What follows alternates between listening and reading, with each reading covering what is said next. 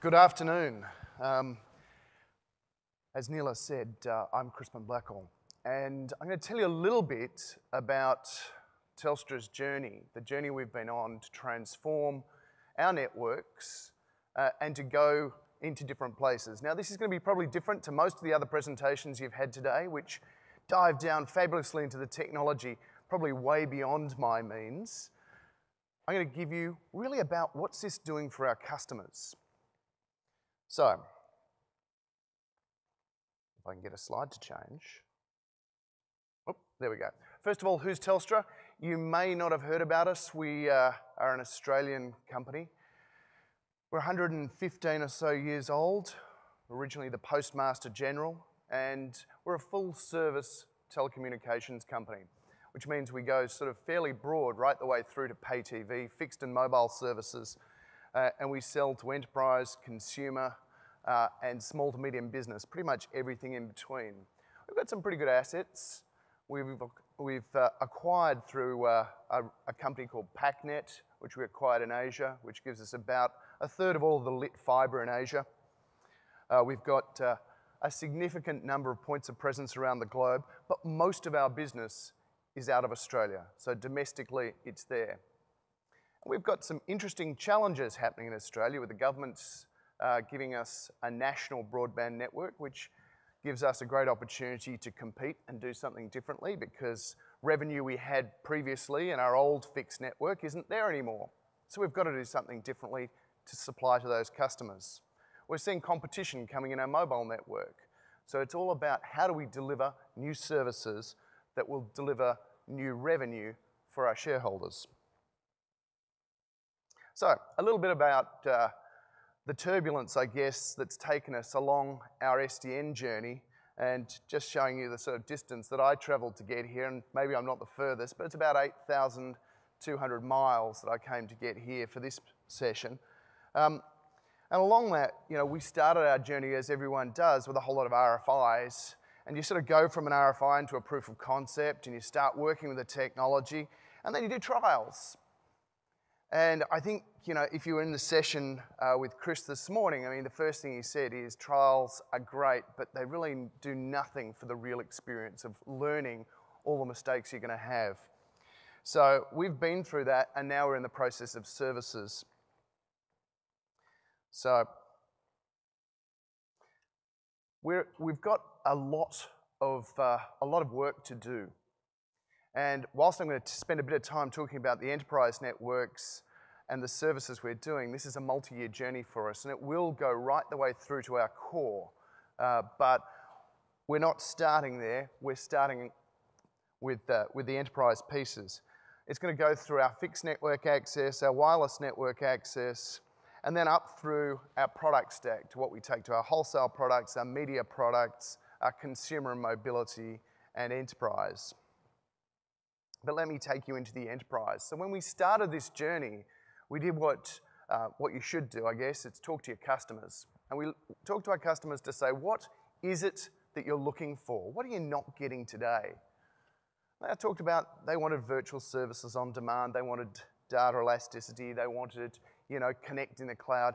But they kept saying, why is it so difficult? Why do I have to go to so many different portals to have this common experience that we're supposedly getting from you? Why can't I have a better consumption model? Why don't you guys do what Amazon does and have your networks sort of on demand?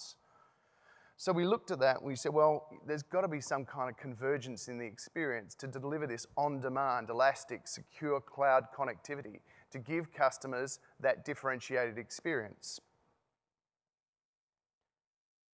And so we started this Symphony initiative and we set ourselves 5 goals specifically. One is about defining a unified product experience, increasing our customers' speed to market, and doing that through things like zero-touch provisioning of devices that already talked into the network and could deliver that differentiation. Being able to deliver an increased service velocity, so if you've got different types of cloud environments, on-premise and in-branch cloud environments, at the edge of your network or in a generic cloud, to be able to turn those services on where the customer needs them, when the customer needs them, in near to real time. activating customers so that they don't have to go through long and complex procedures, and having this sort of platform for innovation.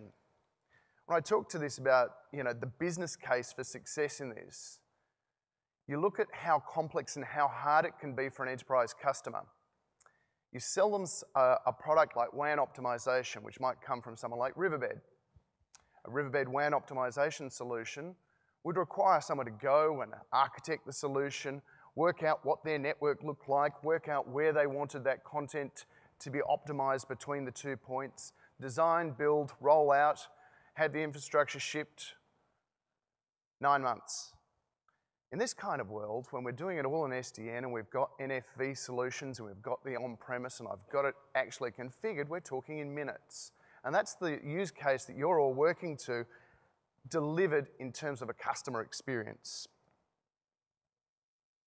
So when we went through, we started looking at all of our product silos, and of course that's exactly what they are. They're product silos. So access is a totally different silo to the security domains, which is totally different to the network domains and totally different to the cloud domains. And it was all about, well, we've got these great rich assets, but how do we turn that into something that we can deliver differentiated value on? How do we turn it so that when building products, it doesn't take us 9, 12 months to build a product? Well, it started out by actually starting to abstract that away. And when we looked at what customers do, they actually want that ability to say, well, can I just add a site, a new branch? Can I add cloud to that site? Can I get that new capability? Can I add applications, internet, security? Can I turn that into a service? And can I service chain that capability such that it's really easy for me? It's consistent in that experience. I don't want to go into 12 different places and 27 different order forms to create this. I want it to just happen.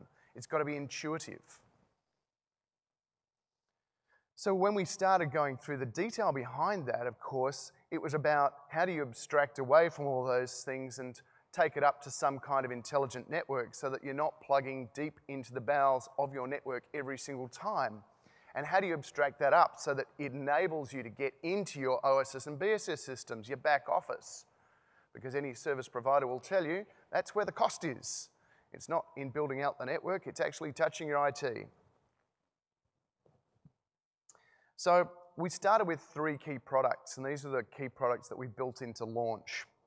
And the first one is about just simple gateway protection. So bringing in a firewall, but it's not just bringing in a firewall as a VNF and turning that on. It's bringing in a firewall as a VNF, turning it on, and having that integrated to an existing MPLS network.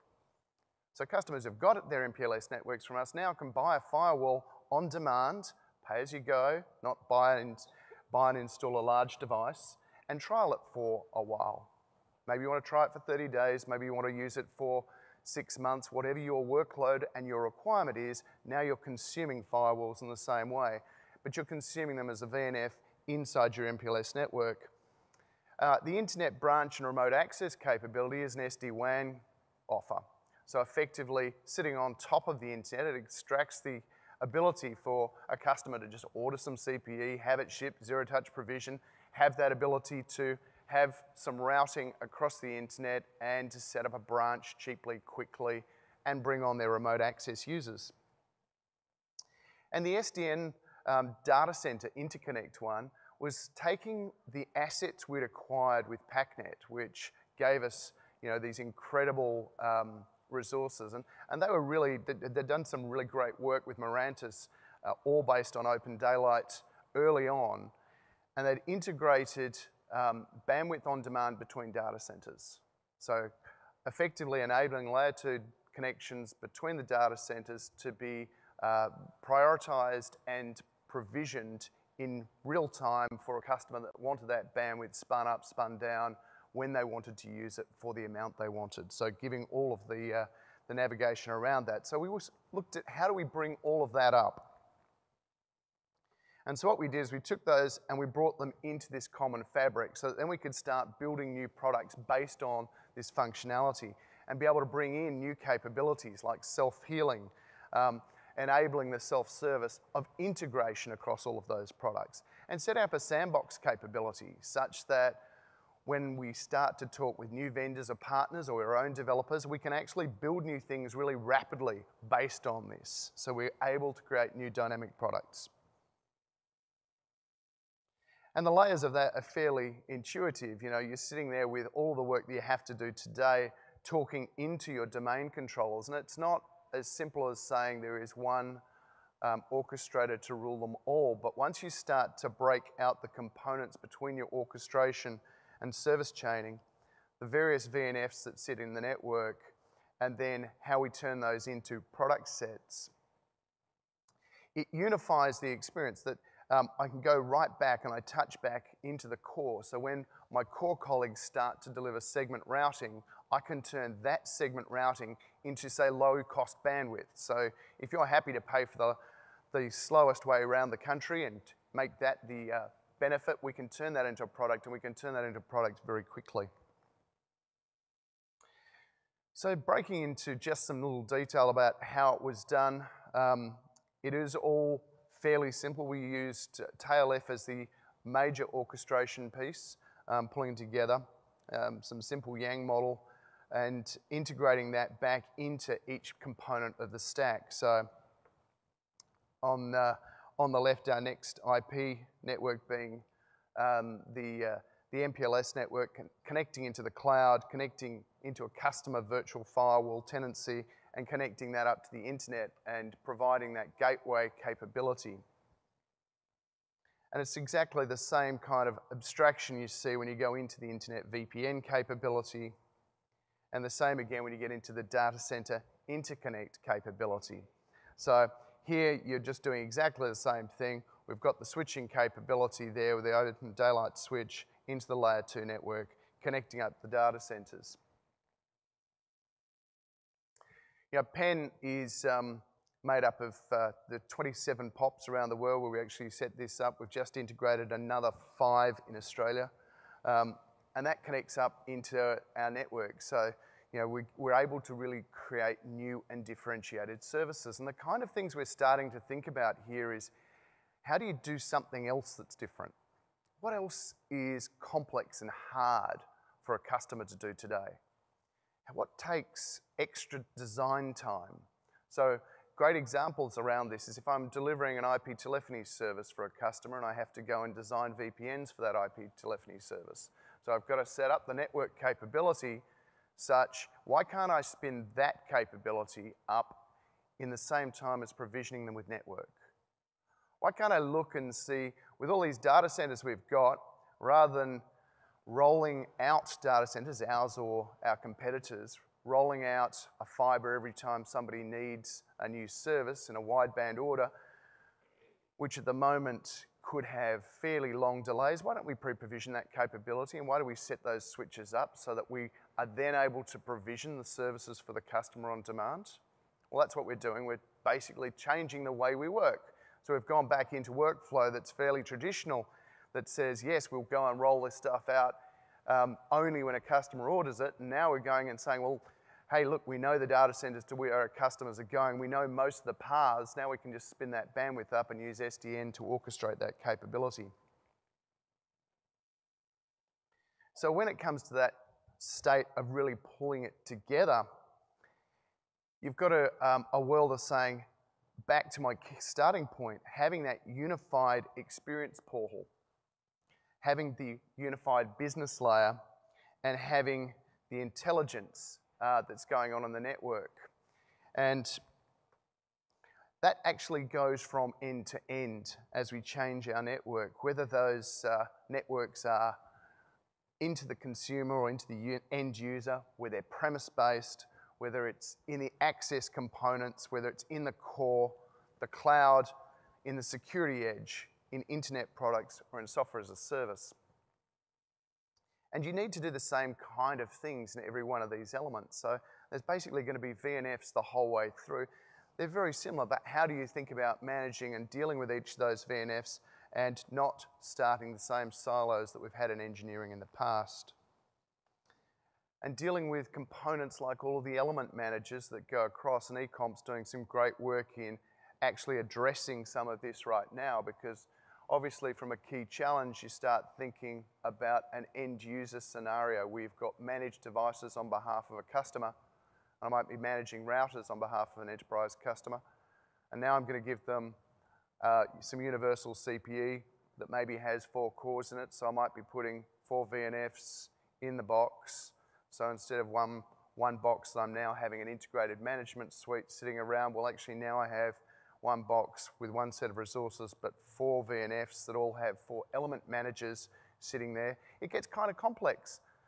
And the job that seemed actually easier because I've delivered the automation and I've delivered a different experience is actually harder to manage. So solving these problems is going to become critical to our success.